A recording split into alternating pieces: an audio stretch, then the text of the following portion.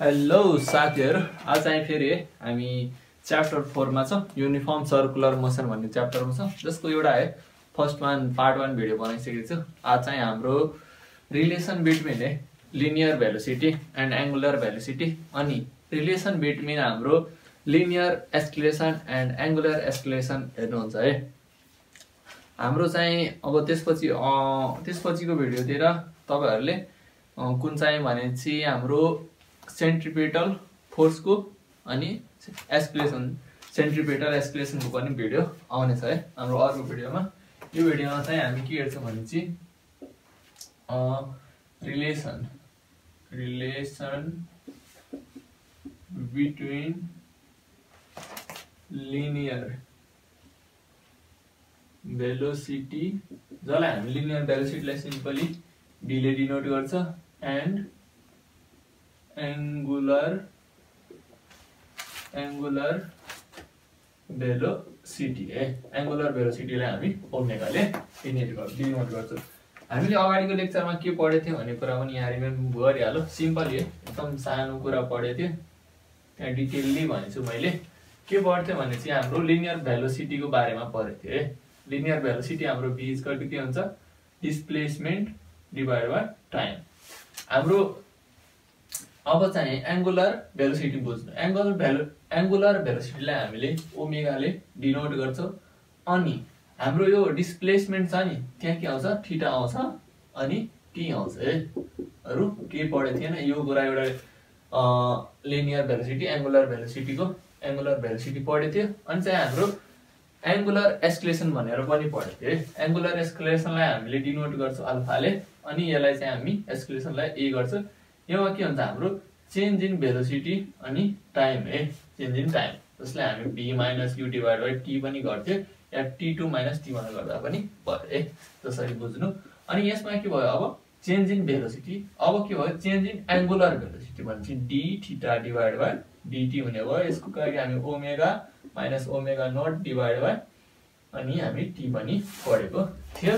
अनि अर्को कुरा एउटा अझै पढेको थिए, ओमेगा को रिलेसन हाम्रो टाइम सँग, भनेपछि एंगुलर भेलोसिटी को रिलेसन हाम्रो टाइम सँग अनि अर्को फ्रिक्वेन्सी सँग।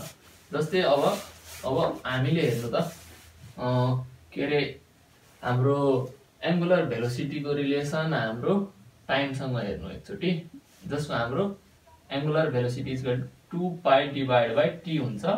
फ्रिक्वेन्सी भनेपछि 1/t भयो। अब के भयो, हाम्रो एंगुलर भेलोसिटी को रिलेसन हेर्नु त एकचोटी हाम्रो फ्रिक्वेन्सी सँग। त्यो बेला के भयो, सिधै ओमेगा 2π अनि 1/t को के हुने भयो, f हुने भयो। यो चाहिँ मेन कुरा याद राख्नु। यो चाहिँ यो एंगुलर भेलोसिटी एंगुलर एस्केलेसन हाम्रो, अनि ओमेगा को यो रिलेसन है हाम्रो।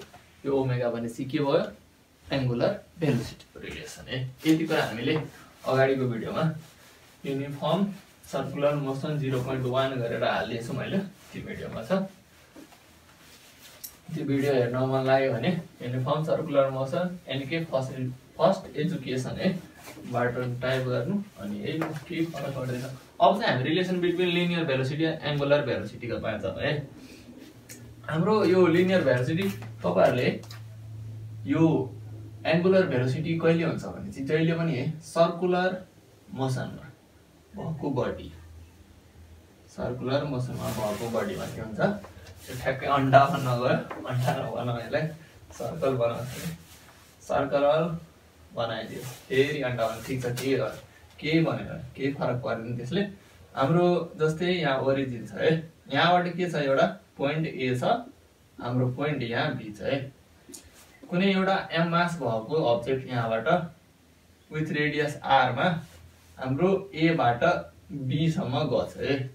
यहाँबाट यहाँ गछ एउटा सेम स्पिडले, अनि यसको चाहिँ बाहिरतिर यस्तो भेलोसिटी है, किनभने सर्कलमा एभ्री पोइन्टमा हाम्रो डाइरेक्सन चेन्ज भइरहेको हुन्छ नि। डाइरेक्सन चेन्ज भएको कारणले यहाँ भेलोसिटी आउँछ। यहाँ va बुझ्नु, यहाँ vb बुझ्नु, जुन चाहिँ हाम्रो के हुन्छ, भेक्टरमा आउँछ है। अनि यहाँ चाहिँ हाम्रो डिस्प्लेसमेन्ट, जसले अगाडिको भिडियो हेरेछ त्यसलाई थाहा होला, थीटा भनेपछि हाम्रो के भयो, यहाँ हाम्रो डिस्प्लेसमेन्ट एङ्गुलर डिस्प्लेसमेन्ट भयो। यहाँदेखि यहाँसम्मको डिस्टेन्सलाई हामी यस मान्छौँ है। यहाँदेखि यहाँको डिस्टेन्सलाई के मानौँ भनेपछि यस मान्छौँ है। अब चाहिँ यहाँ सपोजमा यस्तो लेख्दा पनि भयो, सपोज mass of body, सानो बी लेखौँ, यहाँ mass of body rotate in uniform circular motion with radius r radius मा घुमिरहेछ अनि हाम्रो m भइहाल्यो। अनि यो पनि लेख्दा भयो द बडी के भएछ ए बाट हाम्रो बी सम्म गछ भनेर लेखिदिनु पर्यो, विथ टाइम डेल टी मा गछ भनेर लेख्नु पर्यो, नलेख्दा पनि भयो। यहाँ रिलेसन हेर्नु है, मेन कुरा अब आउँछ। हामीलाई के थाहा छ भने चाहिँ जुनसुकै सर्कलको है यहाँ जस्तै यहाँबाट एंगल छ, कुनै सर्कमफेरेन्स दुईटा पोइन्ट छ, यो बीचको एंगल छ नि, यो एंगल केसँग बराबर हुन्छ हामीले म्याथमा धेरैचोटि पढिसक्यो है। नाउ थीटा है, थीटा इक्वल टु केसँग बराबर हुन्छ आर्क एआरसी डिवाइड बाइ हाम्रो के हुन्छ रेडियस सँग है, रेडियस। नत्र यस्तो एउटा कुरा है, जस्तै आर्क हाम्रो के छ एबी छ आर्क, त्यसको हामीले यस मानौँ है, के मानौँ यसको डिस्टेन्स यस छ भने चाहिँ आर्क हाम्रो के भयो यस भयो, रेडियस आर भयो, आर भयो है। हाम्रो यहाँबाट के गर्नु भने चाहिँ आर थीटा इक्वल टु यस भयो, यसलाई यतातिर राख्यो मैले आर थीटा। अब चाहिँ यसलाई के गर्नु डिवाइडिङ बोथ साइड है, डिवाइडिङ बोथ साइड, डिवाइड गरिदिनु बोथ साइड विथ टी ले डिवाइड गर्नु यस बाई टी आयो अनि equal to are theta by T आयो है। अब चाहिँ यहाँ हेर्नु त, यसलाई यस बाई टी भनेपछि हाम्रो के भयो डिस्प्लेसमेन्ट बाई टाइम भनेपछि change in displacement by time भनेपछि हाम्रो के भयो यहाँ भेलोसिटीको कुरा आयो है, भी को कुरा आयो। अनि हाम्रो यहाँ आर छ है, आर अनि आर यो, अनि यो के भयो हाम्रो थीटा छ अनि टी छ भने थीटा भन्नाले हाम्रो के भयो angular displacement, angular displacement divide by time भनेपछि हामीले अघि के भनेको थिए omega equal to angular displacement by time. यो के भयो लिनियर हाम्रो के भयो एंगुलर भेलोसिटी है, एंगुलर भेलोसिटी यो भयो, यो थीटा भनेपछि हाम्रो एंगुलर डिस्प्लेसमेन्ट है भनेपछि हाम्रो थीटा बाइ टी लाई हामीले ओमेगा लेख्न पायो। यही चाहिँ हाम्रो के हो रिलेसन हो। यो चाहिँ लिनियर भेलोसिटी को रिलेसन के हुन्छ भने चाहिँ हाम्रो प्रोडक्ट अफ यो के अरे आर भन्छ रेडियस एन्ड यो एंगुलर भेलोसिटी को हुन्छ है। अब यो कुरा बुझिसकेपछि है तपाईहरुले अब मैले अघि एउटा अझै टपिक जोडेको थिएँ के भने चाहिँ रिलेसन बिट्विन हाम्रो लिनियर एस्केलेसन ACCELERAT एस्केलेसन, यसलाई के डिनोट गर्छ ए ले, अनि एन्ड हाम्रो एंगुलर एस्केलेरेसन है, यसलाई हामीले के डिनोट गर्छ अल्फा ले। अब यो दुईटा बीच रिलेसन हेर्नु पर्यो। अब यसलाई के गर्नु भने चाहिँ यसलाई डिफरेन्शिएट गरिदिनु है विथ रेस्पेक्ट टु डीटी मा, डिफरेन्शिएट गरिदिनु विथ रेस्पेक्ट डीटी मा है। यसलाई डिफरेन्शिएट गर्यो भने डी डिवाइड बाइ पहिला एकचोटी यहाँ लेखौँ है v equal to r omega.